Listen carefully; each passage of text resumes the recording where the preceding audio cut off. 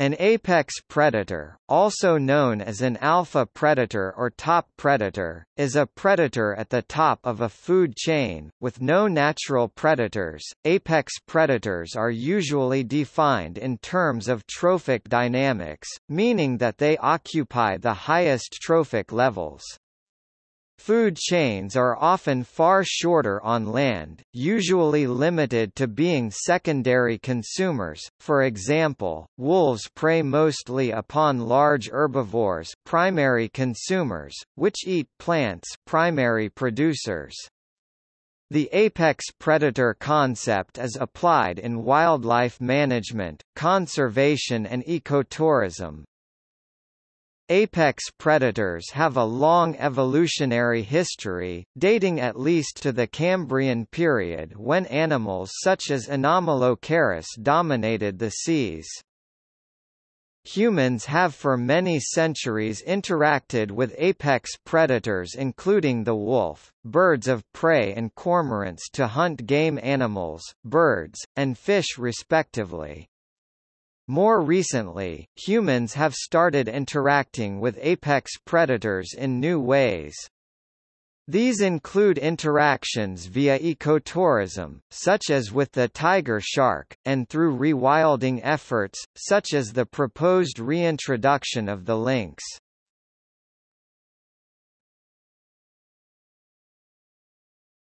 Topic: Ecological roles.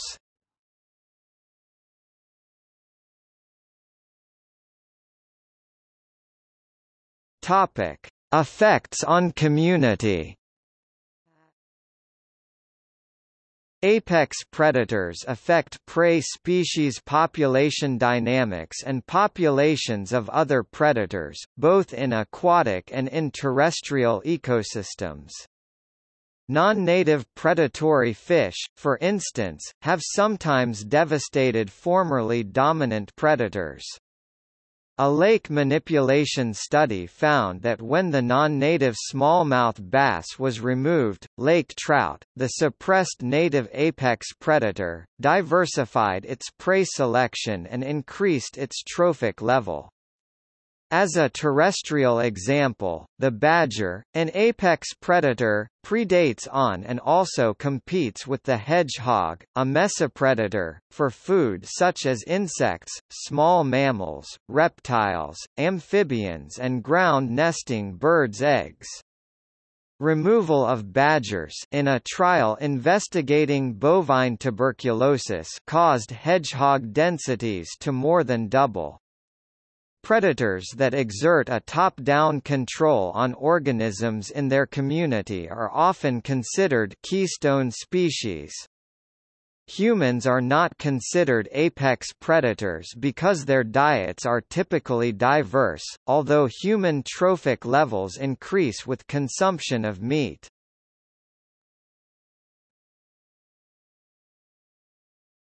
Topic: Effects on ecosystem. Apex predators can have profound effects on ecosystems, as the consequences of both controlling prey density and restricting smaller predators, and may be capable of self-regulation. They are central to the functioning of ecosystems, the regulation of disease, and the maintenance of biodiversity. When introduced to subarctic islands, for example, Arctic foxes' predation of seabirds has been shown to turn grassland into tundra. Such wide-ranging effects on lower levels of an ecosystem are termed trophic cascades. The removal of top-level predators, often through human agency, can cause or disrupt trophic cascades. For example, reduction in the population of sperm whales, apex predators with a fractional trophic level of 4.7, by hunting has caused an increase in the population of large squid, trophic level over 4, carnivores that eat other carnivores. This effect, called mesopredator release, occurs in terrestrial and marine ecosystems. For instance, in North America, the ranges of all apex carnivores have contracted, whereas those of 60% of mesopredators have grown in the past 2 centuries.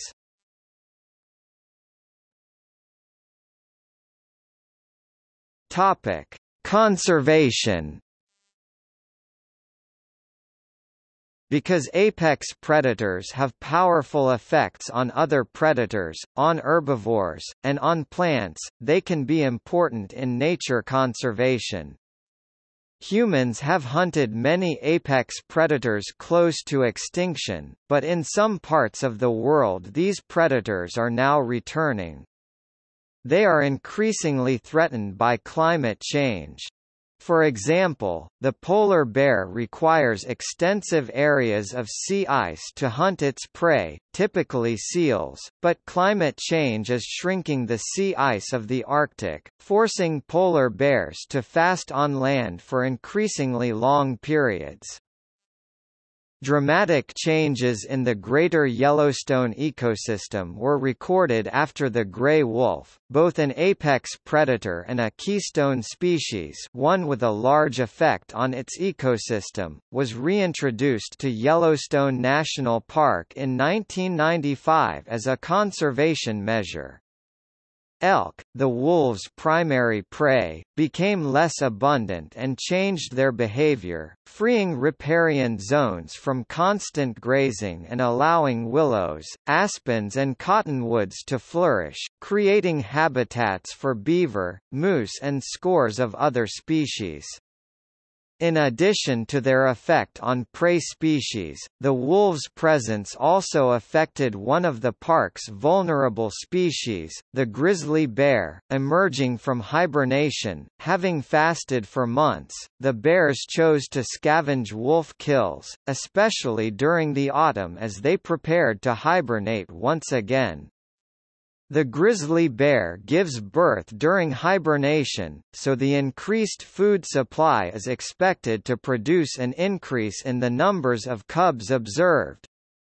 Dozens of other species, including eagles, ravens, magpies, coyotes and black bears have also been documented as scavenging from wolf kills within the park.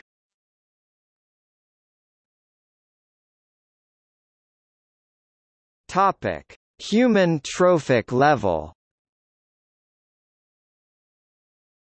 Ecologists have debated whether humans are apex predators. Sylvain Bonhomme and colleagues argued in 2013 that across the global food web, a fractional human trophic level (HTL) can be calculated as the mean trophic level of every species in the human diet, weighted by the proportion which that species forms in the diet. This analysis gives an average HTL of 2.21, varying between 2.04 for Burundi, with a 96.7% plant-based diet, and 2.57 for Iceland, with 50% meat and fish, 50% plants. These values are comparable to those of non-apex predators like anchovy or pig. Peter D. Rupnarine criticized Bonhomme's approach, arguing that humans are apex predators, and that the HTL was based on terrestrial farming where indeed humans have a low trophic level, mainly eating producers, crop plants at level 1, or primary consumers, herbivores at level 2, which as expected places humans at a level slightly above 2. Rupnarine instead calculated the position of humans in 2 marine ecosystems, a Caribbean coral reef and the Benguela system near South Africa. In these systems, humans mainly eat predatory fish and have a fractional trophic level of 4.65 and 4.5 respectively, which in Rupnarine's view makes those humans apex predators.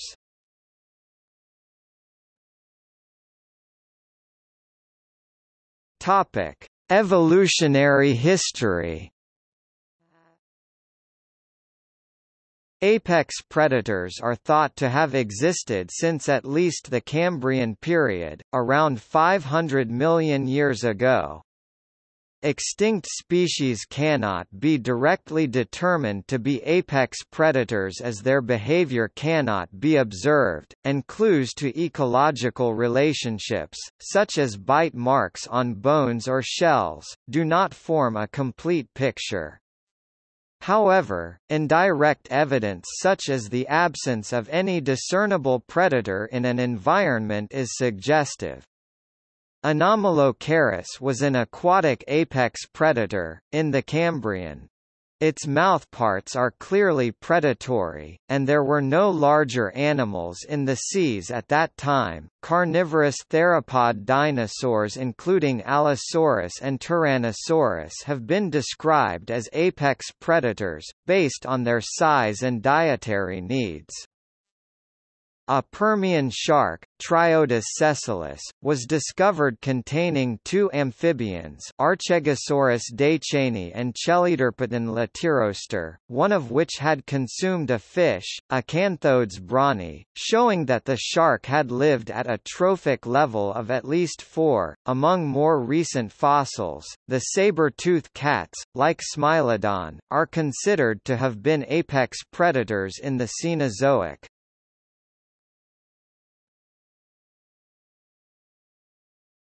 Topic: Interactions with humans.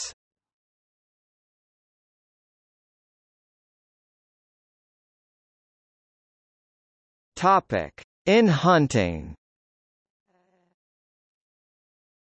Humans hunted with wolves and in turn with domestic dogs for some 40,000 years. This collaboration may have helped modern humans to outcompete the Neanderthals. Humans still hunt with dogs, which have often been bred as gun dogs to point to, flush out, or retrieve prey. The Portuguese water dog was used to drive fish into nets. Several breeds of dog have been used to chase large prey such as deer and wolves. Among other apex predators, birds of prey from eagles to falcons are used in falconry, hunting birds or mammals, and tethered cormorants have been used to catch fish.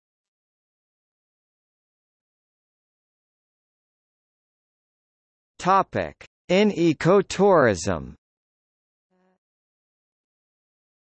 Ecotourism sometimes relies on apex predators to attract business. Tour operators may in consequence decide to intervene in ecosystems, for example by providing food to attract predators to areas that can conveniently be visited.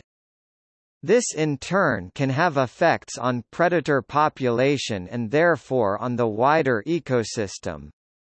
As a result, provisioning of species such as the tiger shark is controversial, but its effects are not well established by empirical evidence. Other affected apex predators include big cats and crocodiles.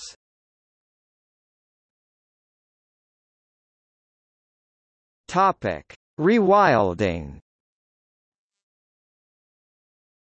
In some densely populated areas like the British Isles, all the large native predators like the wolf, bear, wolverine and lynx have become locally extinct, allowing herbivores such as deer to multiply unchecked except by hunting. In 2015, plans were made to reintroduce lynx to the counties of Norfolk, Cumbria, and Northumberland in England, and Aberdeenshire in Scotland as part of the rewilding movement. The reintroduction of large predators is controversial, not least because of concern among farmers for their livestock. Conservationists such as Paul Lister propose instead to allow wolves and bears to hunt their prey in a managed environment on large fenced reserves.